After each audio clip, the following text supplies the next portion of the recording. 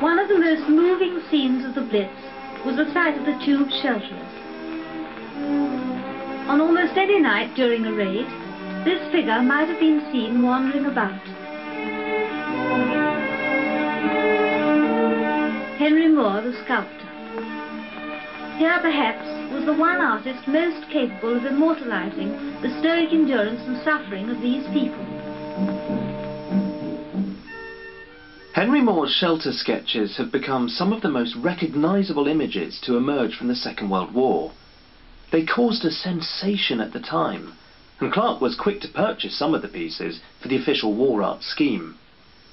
Here were images that fulfilled his ambitions for art that would resonate deeply with the lives of ordinary people.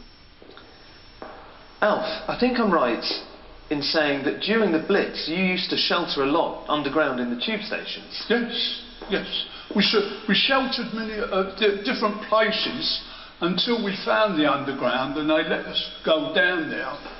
But in the underground you couldn't hear nothing. People went down there for that reason. So you couldn't hear the bombs? You couldn't hear nothing, nothing at all.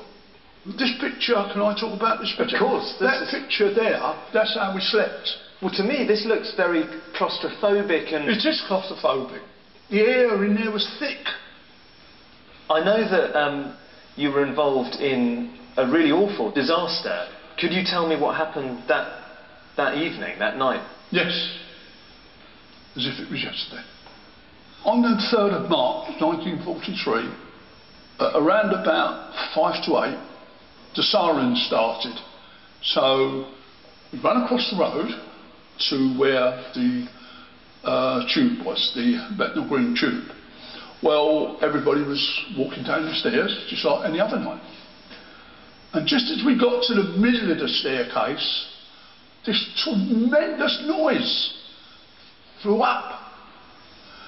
And they called out, "There's a bomb, there's a bomb, get down, get down, get down." At that point, 2 buses had arrived and all them people clambered off the bus and made for the shelter. And they pushed forward. And I was wedged up against the wall. Well, by that time, the people, children, ladies, anybody, was falling. They was falling all down by the side of me. I couldn't lift myself to go forward. I could move my arms and I could, wanted to get out, couldn't get out.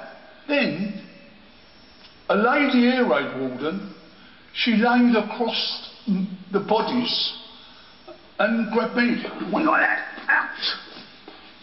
And she pulled and pulled, and that was how I come out. What happened to the other people who were left behind in the stairwell? They died. They were some of the 173 people who had passed away. Children. Children are gone. You never see them no more.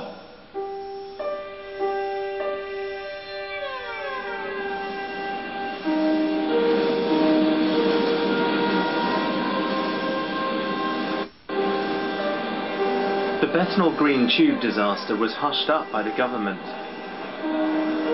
They didn't want the public to believe that the underground shelters were anything other than safe.